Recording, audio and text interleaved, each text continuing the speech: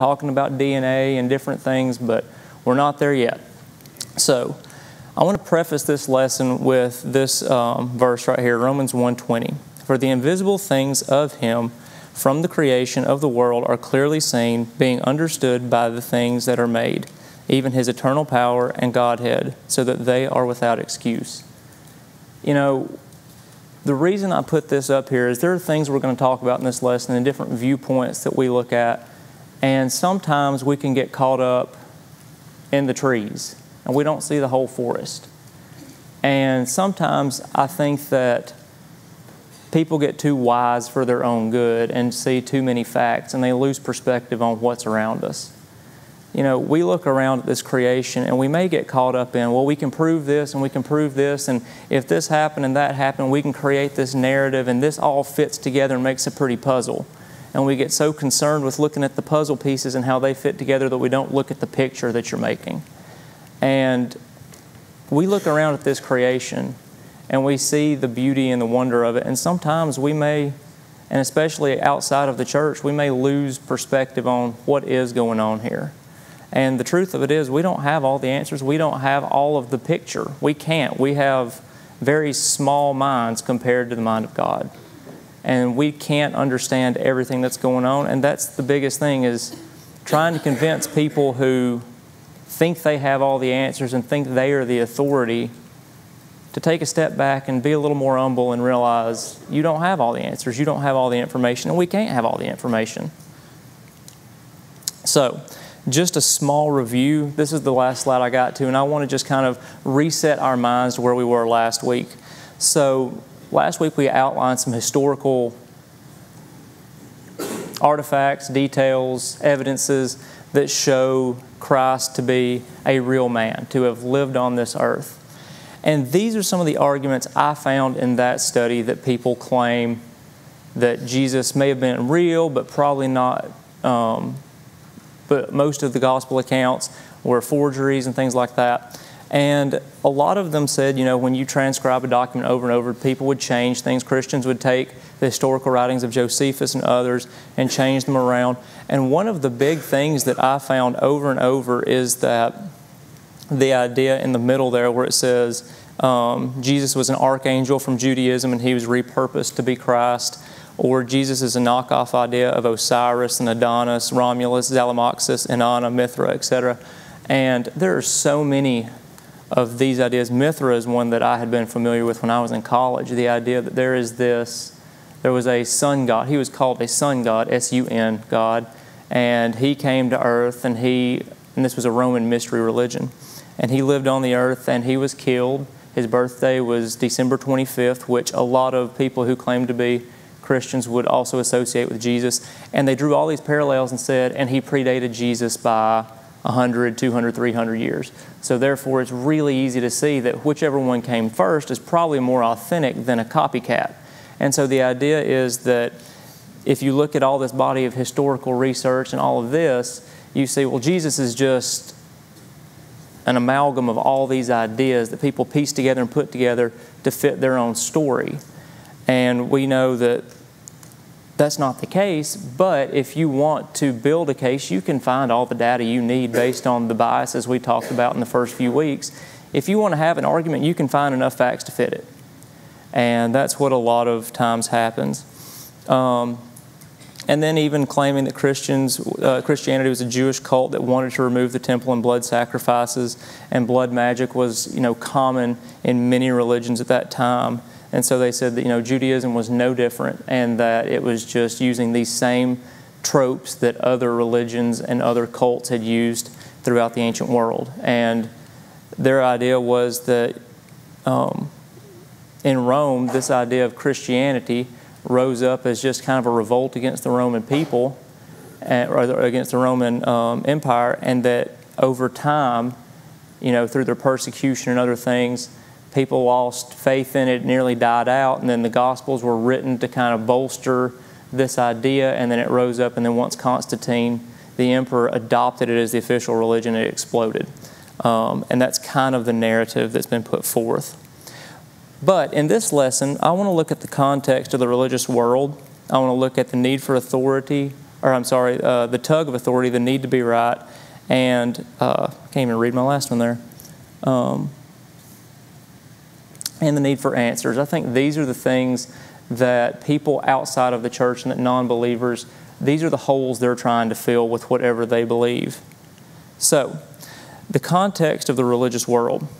This right here these are two graphs that kind of show where Christianity sits within the world. And when I use Christianity in this term, it refers to anyone who's going to claim to be a Christian. It's going to be anyone who believes that Jesus was the Son of God in whatever context they think that's the case. I'm not talking about the church. I'm talking about a wide-ranging view here.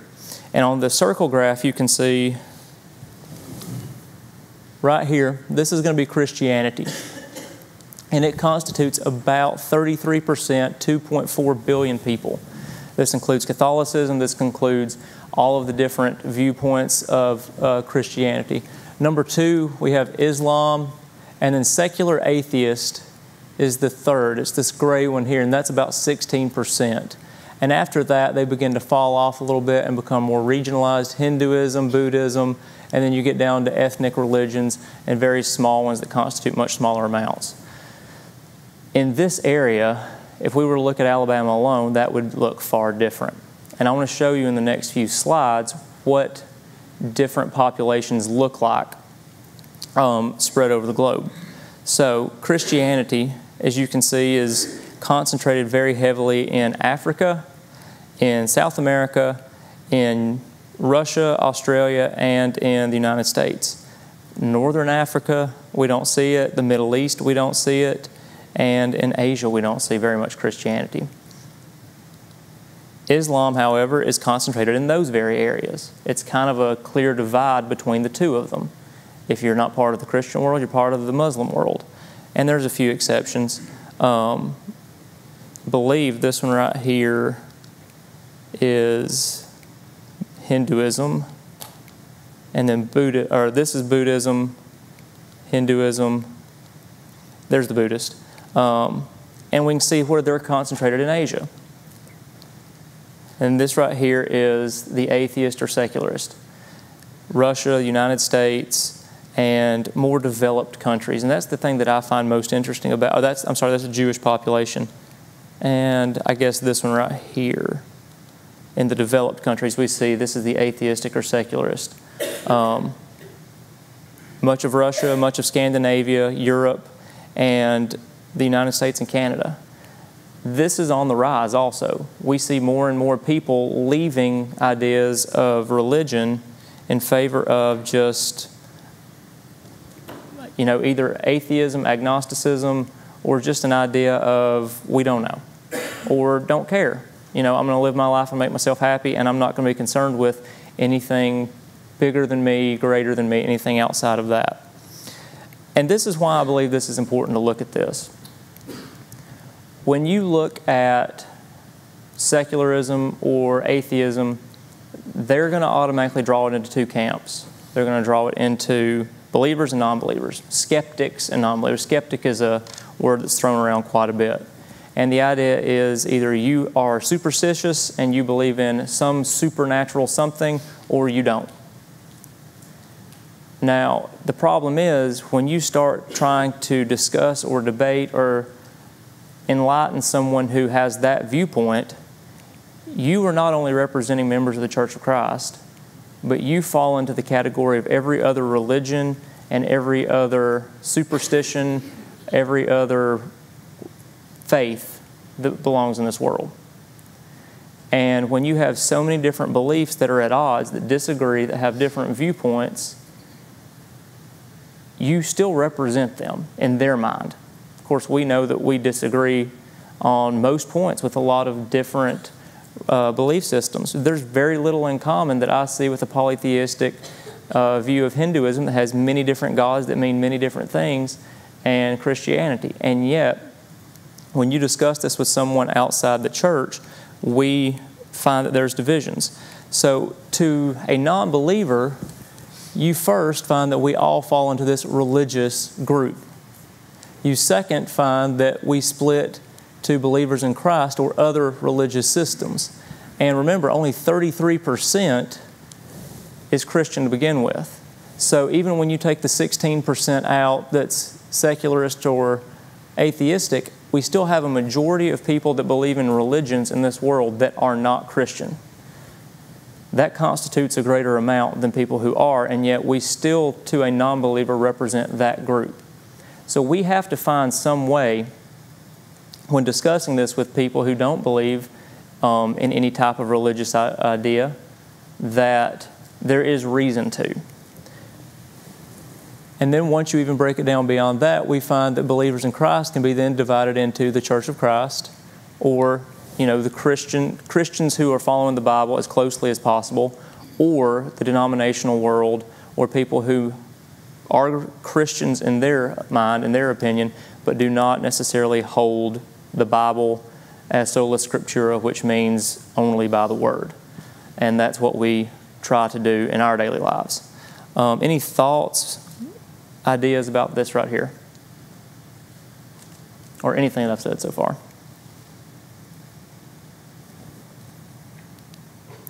So, the thing is when you're discussing this with someone that is not a believer, we tend to go by this rule of thumb that's called the wisdom of the crowds. And we see it all the time. If you see one person doing something, then two people, then three people, it can have a slow trickle effect. And the classic example is from at a 1906 county fair in Plymouth. 800 people participated in a contest to estimate the weight of a slaughtered and dressed ox. Statistician Francis Galton observed that the median guess of 1,207 pounds was accurate to within 1% of the true weight, 1,198 pounds.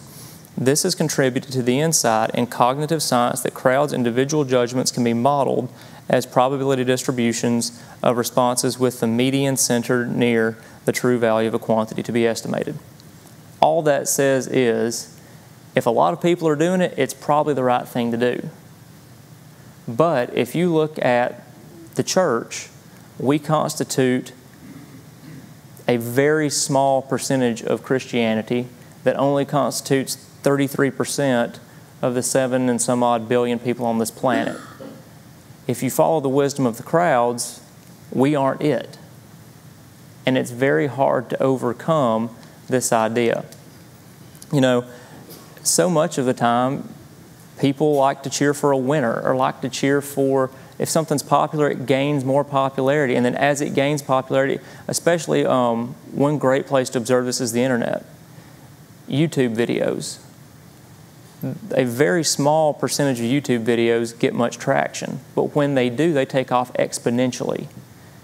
And it's because this idea of as something gains popularity, it gains more and more and more popularity. This is what happened to Christianity in its early days. But now it's a very different idea.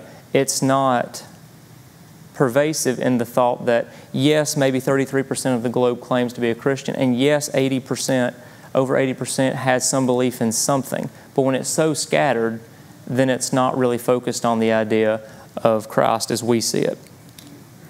So, the next thing is why this has come to be the case. And if you go back 200 years, this isn't the case. Most of the world is a religious or superstitious place. Some places have not had Christianity thoroughly taught in those areas, and they have ethnic religions or they have local religions. But going back about 200 years, most of the European world and the places that had been conquered by Europe or had been become part of European empires were some type of Christian area. But at the same time, the Enlightenment began. And the Enlightenment was an idea that we can use reason, we can use study, and we can use facts to determine the world around us. So the idea came that if we can't prove it, then we don't need to necessarily believe it. And so here's the idea of the tug or the argument from authority. And this is where if someone has an authoritative position, you listen to them. We do it all the time. I'm standing up here, you're listening to me. You think I'm an authority on this. I'm not. Every one of you are as smart as I am. It's just I've taken a little bit of time in this area. We all have something we are an authority on. and people should listen to us in those areas. But the thing is, sometimes people claim to be authorities in areas that they're not, or people think they are an authority when they're not. And the argument from authority is based on the idea that a perceived authority must know better than a person should, and that a person should conform to their opinion. This has its roots in psychological cognitive biases such as the Asch effect. In repeated and modified instances of the Asch conformity experiments, it was found that high-status individuals create a strong likelihood of a subject agreeing with the obvious false conclusion, despite the subject normally being able to clearly see the answer was incorrect. This is the idea, and I've heard a great example where a person in a waiting room, a buzzer would go off, a lady would stand up. This was it was an experiment. People are sitting in a doctor's office, and a buzzer goes off, and one lady stands up. Everybody just looks at her like she's silly. But then they bring in another person. 2 of them stand up the next time. Before long, all the people who were part of the experiment had left the room, and yet every time the buzzer would go off, everyone would stand up. It's the conformity of the crowd and the idea that, well, she knew what was going on. She's the authority in this situation. I should listen to her. And before long, everyone's doing something and no one in the room knows why they're doing it. And this is a scary, scary, scary thought. We can't have all the answers. We don't necessarily know enough to do much of anything in this world. We have to live by faith. And very often, I'm afraid this is exactly how the world takes everyone around. Like I said in previous lessons, most all of us here were raised in Christian households, whether members of the church or just the larger group of believers. And I sometimes look at myself and try to evaluate, if I was born in India and was not exposed to Christianity except as an alternative, out there, other idea, and was not given the opportunity to study it, I fear that I would be just a good little Hindu. If I was born in Northern Europe, where Christianity was just that group of crazy people, and I was never introduced to the idea that there's a lot of actual scientific validity and proof to it, I'm sure I'd be a militant atheist. But luckily, we've been blessed to grow up in an area where we have been exposed to the gospel. And that's why it's our duty to actually diligently study the Scriptures, study historical ideas and beliefs, study the philosophy on it, study the science of it, and validate for ourselves that we're not just being led by some idea that we don't know where it's coming from. Any thoughts, comments, ideas? Go ahead. Obviously, that went on in the New Testament. Galatians 1:6, Paul said to the church of Galatians, he said, I marvel that you are turning away so soon from him who called you in the grace of Christ to a different gospel, which is not another, but there are some who trouble you and want to pervert the gospel of Christ. You know, and they'll listen. People listen to things. People will let the outside world influence us. We've been warned that there'll be wolves in sheep clothing. Peter warns us in that. That's the problem. And that's one problem. And I'd say, as we as Christians, one of the biggest problems is that we wander off and we don't come to assembly. Mm-hmm. We don't come together. We don't let each other build and edify each other. We go off on our own and we say, oh, I can handle it. I'll do whatever I want. I can get close to it. I can get involved. It doesn't bother me. And pretty soon they're sucked in and they're gone. And we lose Christians that way. You know what? That's why we stay together. We have an authority and we have to have faith. Mm-hmm. And we do that is our authority. Well, and that's because the most beautiful thing about the church to me, as opposed to people who claim to be believers, is where the authority is. You know, you go in any assembly of the church and you will hear the preacher or whoever speaking say, don't take my word for it, go look in the Bible. That's the authority. And yet I don't feel that if you go to other places, the authority is the Bible. The authority becomes whoever is speaking. I may have told the story before, but I had a friend growing up, and she grew up in a denomination, and she said that, you know, she believed that she knew she was going to heaven already, and no matter what, she was going. And I said, well, how do you know that? I said, if I were you and I already knew I was going to heaven, I'd do whatever I wanted for the rest of my life. I said, well, where do you get that back? She said, I'm going to get my granny after you. And I thought, okay, so your authority is your granny. Your granny says that that's the case, and so you're going to follow that instead of Scripture. And way too often, this is what authority does to us. We put our authority in our parent, our grandparent, whoever's standing in front of us in the pulpit, and we don't keep the authority as the Bible. Yes, it is so important that if you're going to speak to someone who does not have their authority as the Bible, you have to be able to talk to them on their terms. As we discussed last week, Paul became what he needed to others to preach the gospel to them. We have to meet people where they're at, and if they're not in the Bible, we have to be able to speak to them in terms outside the Bible. But we know that when it comes to Scripture, that's our authority on how we live our lives. And that's how we have to continue to go. Anything else? Go ahead. You're giving the example if you had not been born and raised where you were, what you would be like. And I think that just goes to a challenge for all of us. And that is when we talk about the impact of searching for truth. So we know on a personal level, if we search for truth, it's going to require effort and potentially change. Mm-hmm. And we don't really like either one of those much of the time. You're right. And then those in authority know that if there is a search for truth, then they are probably, if they know they don't have the truth, they're going to lose the power or authority that they Right. have. So you have at least two different dynamics working against that.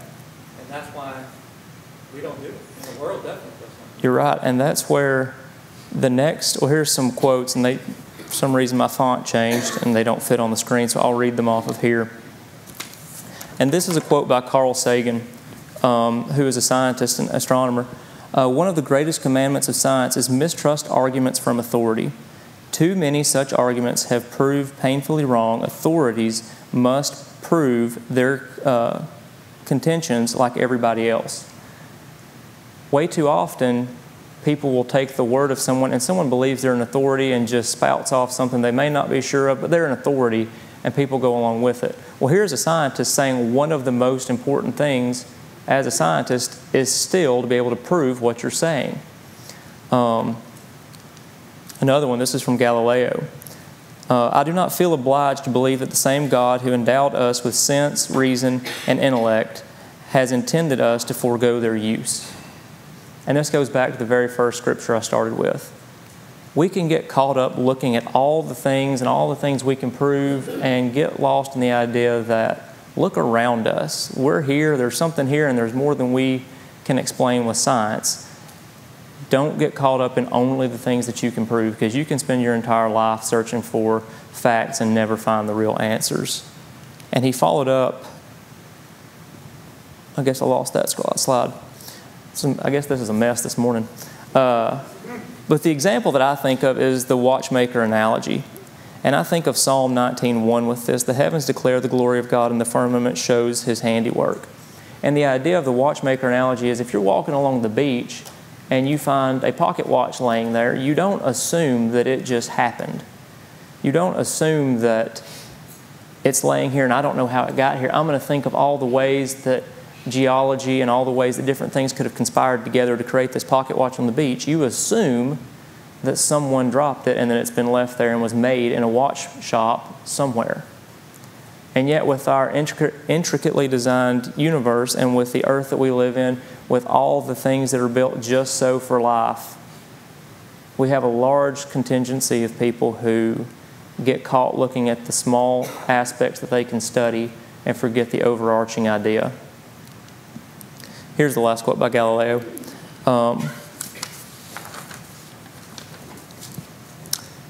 If anyone shall set authority of Holy Writ against clear and manifest reason, he who does this knows not what he has undertaken, for he opposes the truth, not the meaning of the Bible, which is beyond his comprehension, but rather his own interpretation, not what is the Bible, but what has found himself and he imagines there to be. So the idea is we have to look at the Bible and study it, and then look at the universe around us and realize that they are in harmony. The Bible does not say one thing and nature show us another. And yet sometimes that is the case that people want to believe.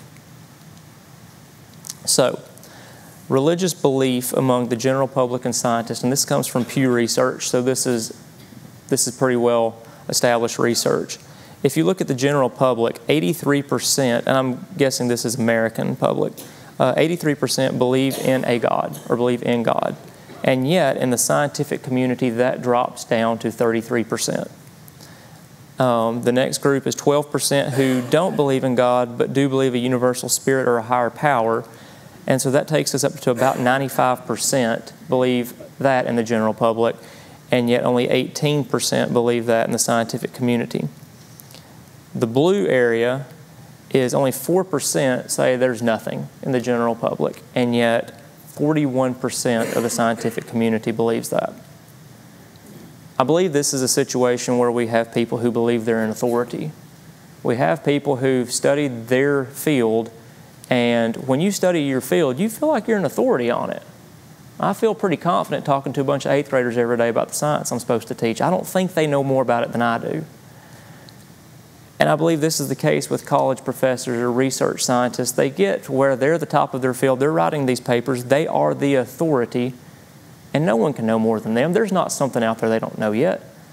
And when that happens, they believe they're the top and they're the apex, and there is no room for a God. And the last group is the gray group, which is only 1% of the general public who don't know. And in science, it's 7%.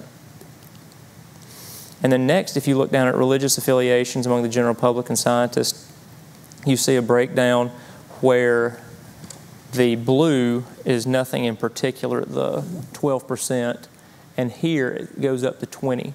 Atheist is 17% of scientists, whereas it's only 2% of the general public. And agnostic, meaning I don't know and I don't want to claim something, is 2% of the general populace, but 11%.